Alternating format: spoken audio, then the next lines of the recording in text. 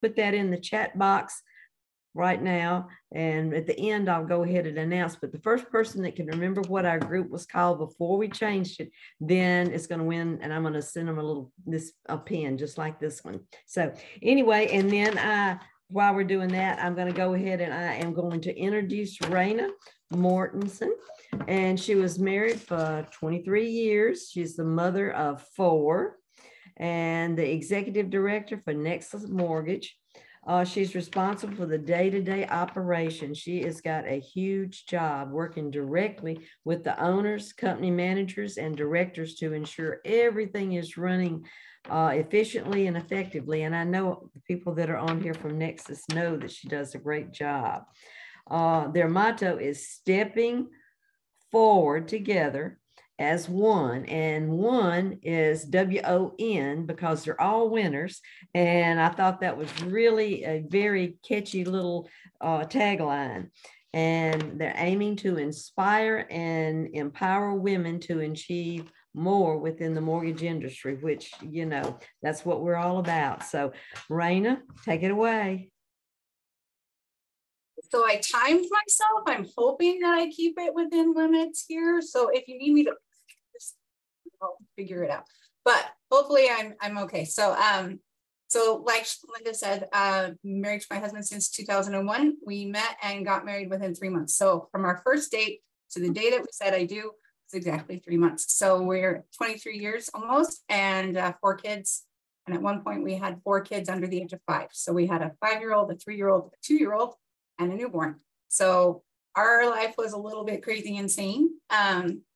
But over the last, like for the first 12 years of our marriage, I was a stay-at-home mom.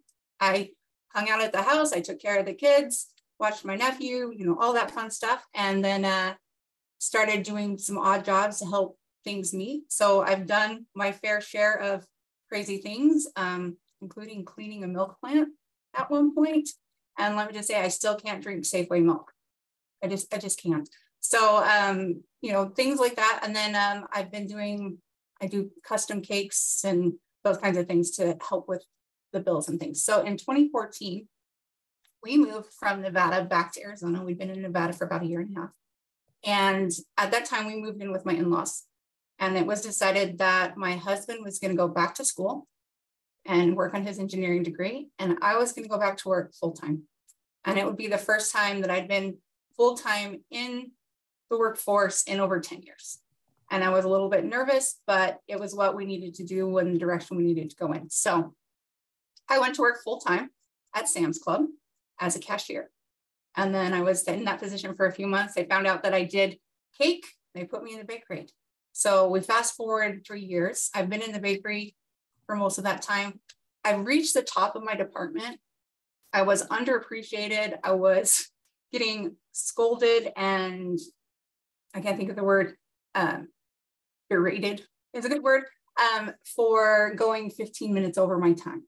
I would have 40 hours and 15 minutes, and those 15 minutes, man, I was in trouble for those. So, and it was very frustrating because I was there to do good work. I was there to make sure things got taken care of and be done. And if that meant it pushed me over a couple of minutes, then I was willing to stay those extra minutes to make sure that the project was finished. But they didn't see it that way. They saw it as me costing them an extra 15 minutes on my clock.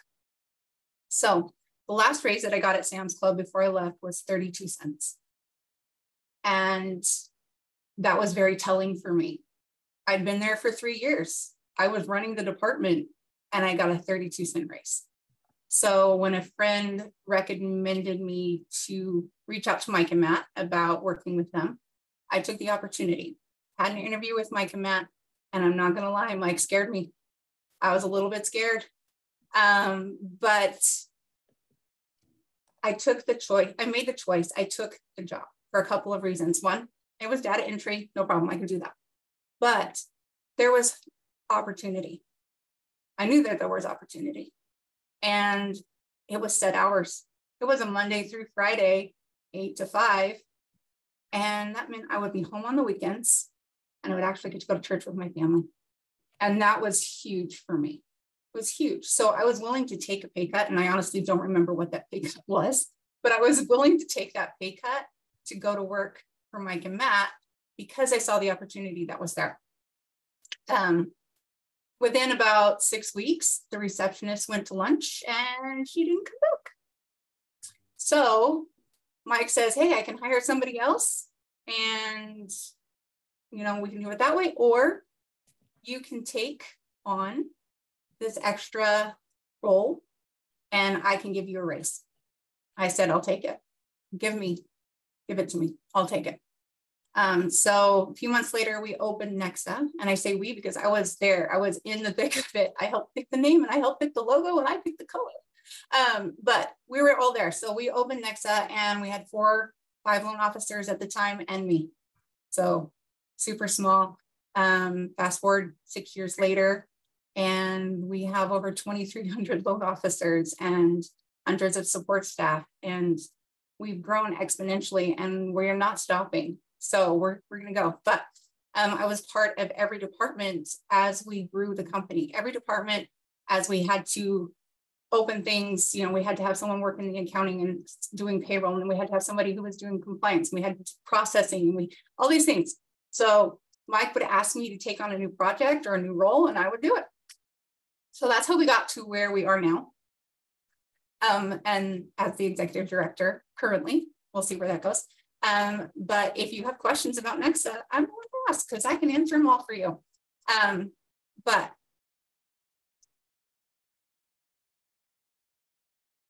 hopefully my NEXA Nation loves me. But over the last 20 years, I have struggled with depression. And because of my personal experiences with depression and watching my mother struggle with it immensely throughout my entire childhood, I would say that I am hypervigilant when it comes to my emotions. I am usually 95% of the time aware when I start to struggle, and I am preemptive. I call the doctor, I go see my therapist or my psychologist, whichever one I think I might need, and I address the issue, right? So for me, depression is not something that I hide, and it's not something that I'm afraid to talk about. And most people would look at me and say, she's a happy-go-lucky person, and I am, but I still struggle, and I'm very aware of that struggle. So, but I've noticed that since I started working for Mike and Matt, over the years, I have changed how I look at things. I've changed how I react to situations. And I'm not claiming that I'm 100% always, that I always act accordingly, because, you know, I'm not. I'm absolutely 100% human. And I have my own challenges and I have my own faults, just like everyone else. But when a situation arises, I can usually keep my eye on the bigger picture. And I continue moving forward and finding my path. One of the things that I always take into consideration, and I want you guys to think about, is this a fact or is it a thought? So my eyes are blue. That's a fact. Not everybody likes blue eyes. That's a thought. And how I react to that thought is completely up to me. So we can't control the way other people think or feel, but we are absolutely 100% in charge of how we feel and how we think about the things that are presented to us and the situations that we're in. So it's December. It's December. Everybody's working on gifts. So many holidays. So I want you to consider this for a second. You have someone you love and you want to give them the best gift.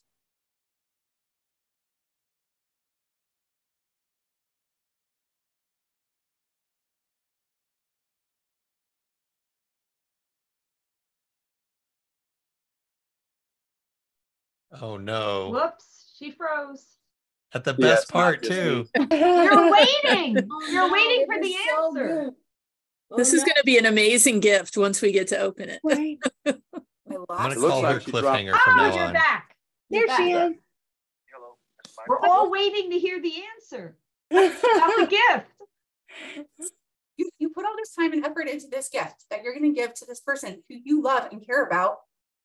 You give them the gift. They open it. and they move on. How do you start feeling about that gift? You put all this time and effort and energy into that gift, and to them, it didn't matter, right? But let's flip it. Let's put it in reverse. Someone gives you a gift. You're holding that gift. My personal first thought is how amazing it is that that person thought of me.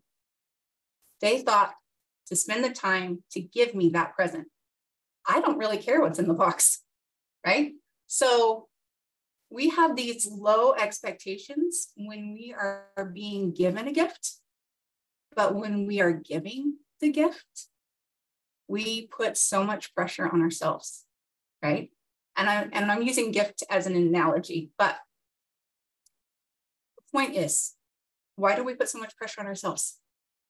It's okay for us to receive a gift that we aren't absolutely thrilled with. We're okay with that. But we can't give someone else a gift that they're not going to absolutely love. How we felt about that gift before they open it and then what they do with it. Didn't we put time and thought and effort into it? We did. And I think that's all that should really matter. That should be enough. We can't dictate how they feel about the gift, but you can determine how you feel about it. Your part of that gift is done. It's no longer your responsibility.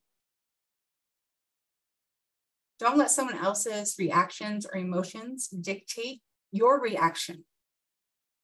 Now, this applies to lots of other things, but I'm using gift because we're in December. But when we put forth the efforts, we need to allow ourselves some grace. So we just have to be proud of who we are, what we are doing, and the effort that we are giving. Okay, so that's enough. Some days you'll be able to give 110%, and other days you're going to max out at 75. And occasionally you're going to have a day where you've only got 5%. You've got 5%. That's it. You don't have any more. You have 5% to give. Those days are rough, but we all have them. We all have those days where we just have 5%. We don't have 100%, we've got 5. But if you give 100% of that 5% that day, you're still 5% closer to where you want to be. And that's enough because it happens. We all have bad days. We're not going to be able to give 110% every single day. But if you're giving everything that you can give in that particular moment, that's enough. And that's really hard for us. I know enough is never enough. Okay. So when I am faced with a stressful situation, 9 times out of 10, I can adjust, I can pivot, and I can change so that I can continue to move forward. I look at my overall picture, make a choice, change what's required, and continue on my path. If you know what your final goal is, then your path is going to be easier to follow. It's going to be easier to see. As long as you keep that proper perspective and you're still headed in the right direction and you're giving that whole percent, whether that's 5, 50, 75, or 110%, you're giving that whole percent every day that you've got to give, you're that much closer to meeting that goal, to finding that, making that destination. So forward, we've always got to be moving forward, right? Far too often we let ourselves get distracted, and when we get distracted, we find ourselves shifting and we're kind of going off path a little bit. And just that few degrees shift, your destination is straight ahead of you, but that shift, you're going to end up way off course if you stay on that, right? So don't let those distractions be a decision. Like, this is not the way I'm going to go. Detour, come back, find your path, readjust, realign, find where you need to be. Because most of these distractions are out of our control. They aren't things that we can dictate. And then we start to feel overwhelmed. And then because we feel overwhelmed, we slow down. And then we get bogged down. And then we feel stuck. And I freely admit that I feel this way about my house a lot. I don't know what a 40-hour work week is. And so sometimes my house suffers, but that's okay. It's hard to keep the work life completely balanced all the time, especially when you work from home, which a lot of us do. It takes effort. So there are some things that I have learned that I have to let go. They aren't worth my detour. They aren't worth my sanity, and they aren't worth my happiness and my joy. My joy and my happiness and my sanity is more important than that little detour. I'm going to use a small thing. When we were first married, my husband and I, we've been married for over 22 and a half years. We're almost at our 23-year mark. It would drive me crazy when he would fold the towels. Who has a particular way that they fold their towels?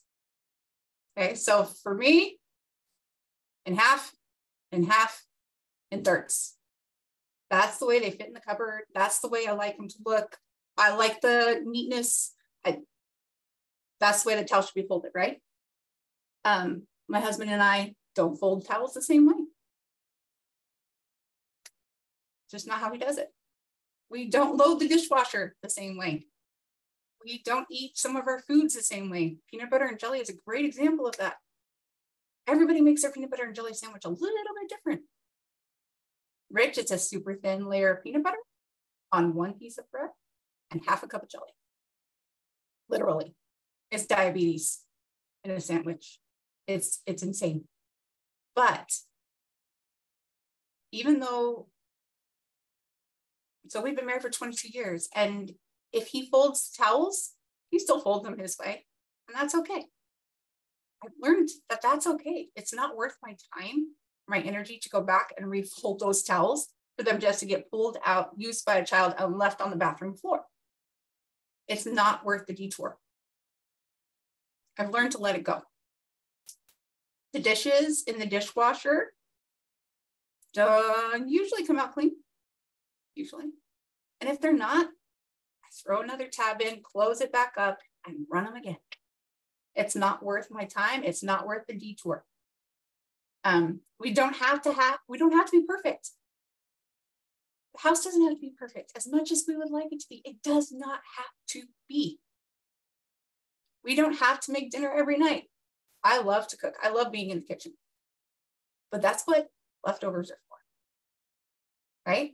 And once a week, we schedule an FFYS. Who knows what FFYS stands for? At our house, it's fend for yourself. That means you are in charge of your own dinner, and it is on the schedule. Like Thursday night, FFYS. And my kids know exactly what that means. That means they either make something for themselves, they go out to eat. My teenagers all have jobs, so they can go buy their own dinner if they want to, or they eat leftovers. There's food in the house. I'm just not doing it for them. FFYS. And yourself is usually one word, but at our house, it's two for that one. You know, fend for yourself. Just take care of it. They usually figure it out. Sometimes they share, which is even better, but the laundry isn't always going to be done. The bathroom isn't always going to be clean. If you have teenage sons or even little sons, you completely understand where I'm coming from. It's a whole nother topic. But we put far too much pressure on ourselves. Will the dishes get done? Usually, but they can wait. They can wait. They're not going to go anywhere. My dishes can wait because if it's the opportunity to spend more time with my kids who are teenagers and they're not always home, I'm going to take that opportunity. I'm going to spend my time with my kids because they're going to help keep me where I want to be. When I was in the thick of raising my tiny humans, I'm going to show you a picture. Did it pop up? There it is. So when I was in the thick of raising my tiny humans, I would put so much pressure on myself. The house needed to be clean. Kids needed to be presentable. They couldn't be rag muffins, as my mom used to call us when we were all disheveled. I would reach a point of overwhelm, so much so that I wouldn't even know where to start. And then nothing would get done. if I'd known then what I know now, I would have told myself to pick one thing. You don't have to do everything. Just pick one thing and go from there. These are my 4. This is my daughter and my nephew. They're 6 weeks apart. And at 3 months old, I started taking care of him. So I had my 4 and my nephew. And so it was a little bit of a crazy household, but it was totally worth it, right?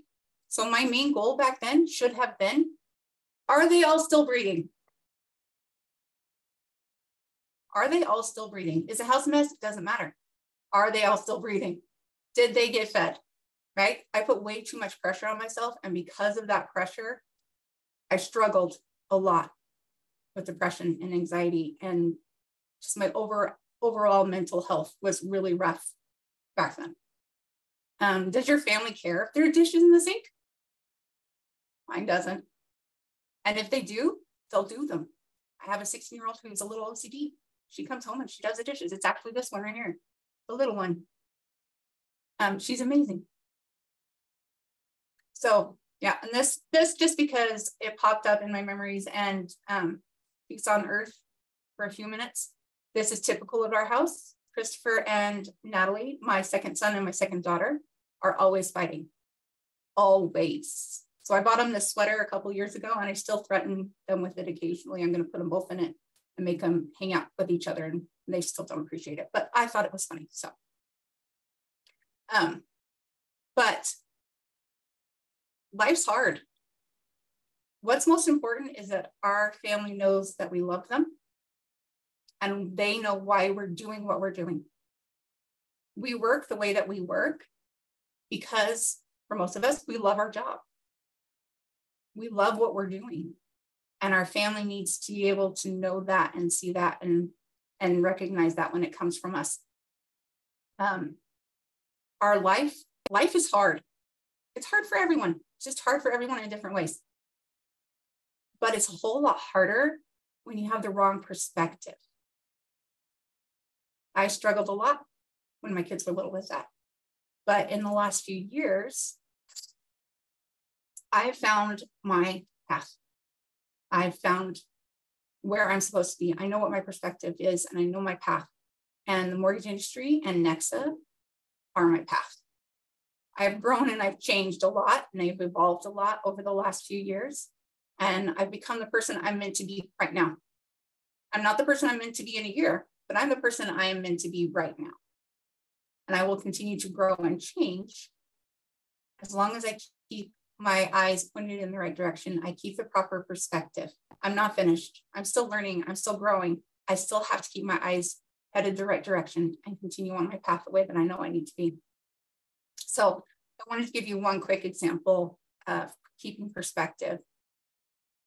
And if I'd realized it was going to be this soon, I wouldn't have stopped sharing my screen. But this is my friend Jay. He is a business owner. He's a volunteer firefighter, EMT, a husband, and a father.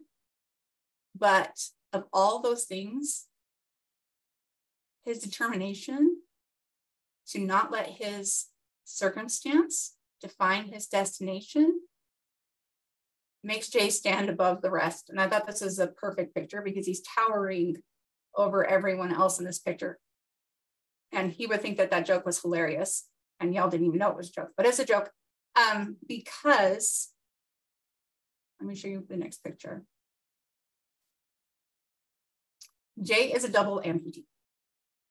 Now, let me remind you, he's a business owner, a volunteer firefighter, and an EMT. He's done all of those things, being a double amputee. He was born with club feet, and as he grew, his legs couldn't keep up, so eventually he had to have them amputated. First one, and then a few years later, he had another one. His other one had been taken. This was done so that he could continue to walk. You heard me. It was done so that he could walk. He had to take that, and it was his decision. But he had to make that choice so that he could continue to be the person he wanted to be, because his legs were not allowing him to be that person. So he had to make that change in order to continue on that path. So I posted on Facebook about a week ago and asked how people keep their perspective. And his response I love him so much. His response, we've been friends for like 25 years, is so Jay, and it's so to the point. And his response is this: that's an easy one. I just take off my legs and it gives me a different perspective. Okay, and he is doing that jokingly, but I know he means it in both the literal and the psychological. It gives him a different perspective. He will literally drop from 6'4". That picture, he was 6'9". He had on his go-go gadget legs, as he calls them. So he was 6'9" in that one, but he'll go from 6'4" to 6'9", depending on the pair of legs he's wearing. But when he takes his legs off and he's on his, he calls them stumps. When he's on his stumps, he's under 5 foot. Completely changes his perspective, right? But it also changes his perspective when he has his leg bump. His legs allow him to do things, and he made that choice to go that path. But he has never allowed his disability to be a disability. He could have easily taken a detour. He could have ended up on a completely different path, but somewhere along the line, he made the decision not to be distracted. We have to make that choice. We have to make that decision. I can tell you one thing for certainty: when I'm gone, my kids won't remember if there were dishes in the sink, if the laundry was always folded. They'll probably remember the big baskets of laundry, of clean laundry sitting at the foot of my bed, because that's where they all end up. They won't remember those things really. They will remember that I worked a lot because I loved my job. They will remember our next events because they're at most of them. But mostly my family will remember the good times. They'll remember my obsession with taking pictures. They just know I'm going to take 600 pictures. I took 200 pictures of my girls on Saturday for winter formal. It is what it is. They just know. They know that. They'll remember the fun that we had, the laughter, the baking, and all of the crazy food that I make, because I am not afraid to try a new recipe. So we eat some interesting things. But my point being is, it doesn't have to be work versus family. We don't have to choose one to excel at. We can excel at both. We just have to make the choice to excel. We can excel in our careers and in our personal lives if we keep the proper perspective, know where we're going, and we aren't afraid to get there. It can be scary, but we can't be afraid to get there. Just give yourself the permission. You can do it. It's a choice that you have to actually make every single day. In life, there is always going to be mountains and hills that we have to climb. And sometimes they're going to be a little bit heavier than others. But when they're heavier, they make us stronger. And then the next one that comes, we're that much closer. We're that much stronger. You're going to take some of those turns at 90 miles per hour. You're going to climb those hills. Sometimes those hills take a long time, but you'll get there. You've climbed your hills. You've climbed mountains already. I know you have. You all have. You've done it. You're still here. You reached the top of those mountains. You've traveled your own path.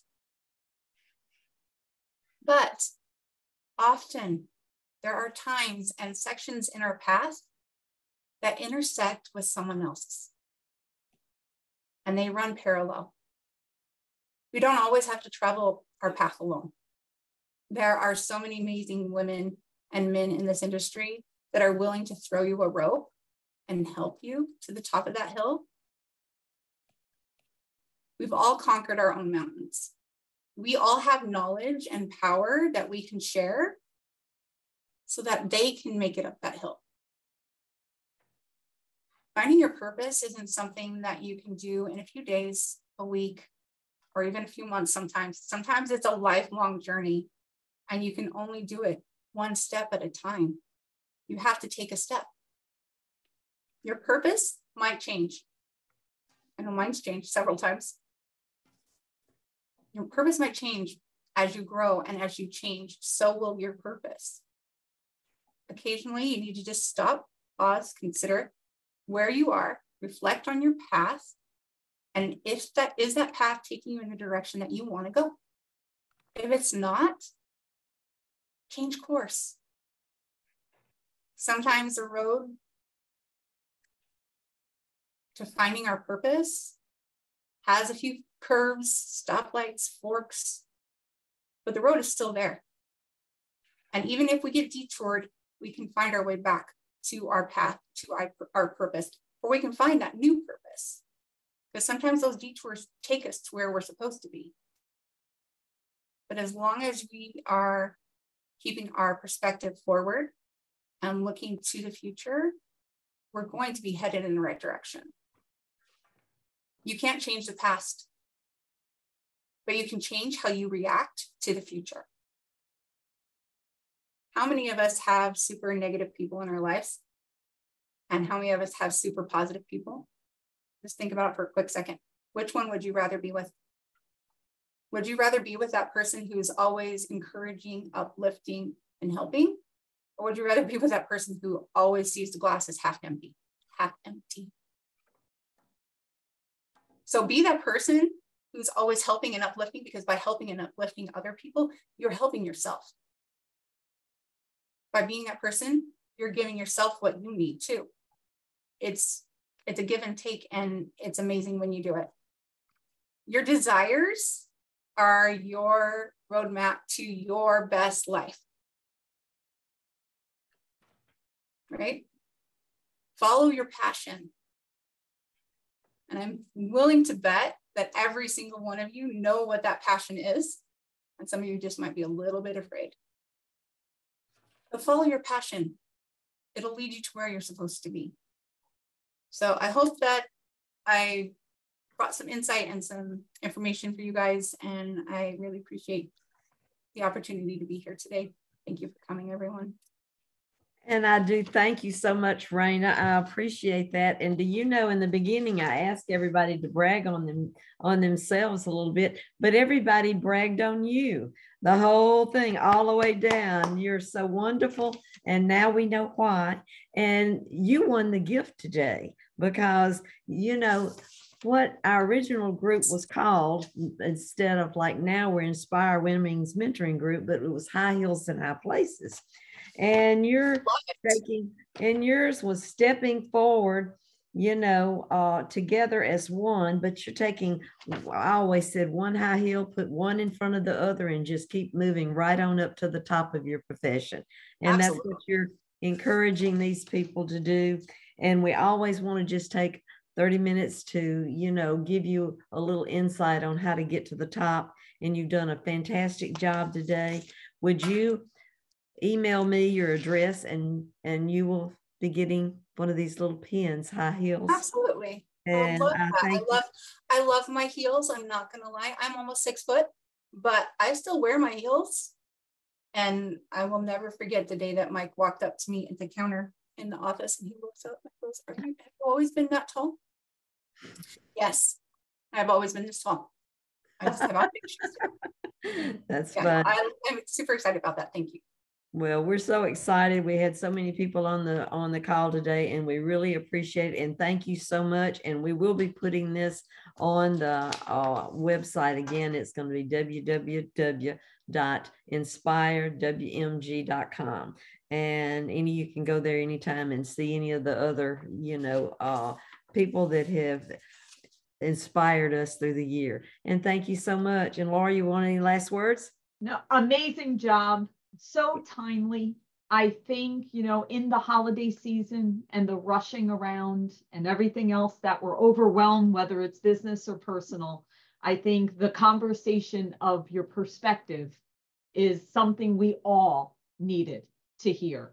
And sharing your beautiful family with us and your very inspiring story with Jay, I think all of us are leaving here with our hearts and our minds full and prepared and ready. So thank you so much for sharing. You're all amazing. Again, happy holidays. And just a little tidbit that in January, please join us again, where we will have the speaker Irene Duford, where she will be speaking about increasing your pipeline in a warm, effective way. Thank you, everyone. Exactly. And any of you can sign up for our meeting every month. Thank you. Merry Take care, Christmas. everyone. Bye. Merry Christmas.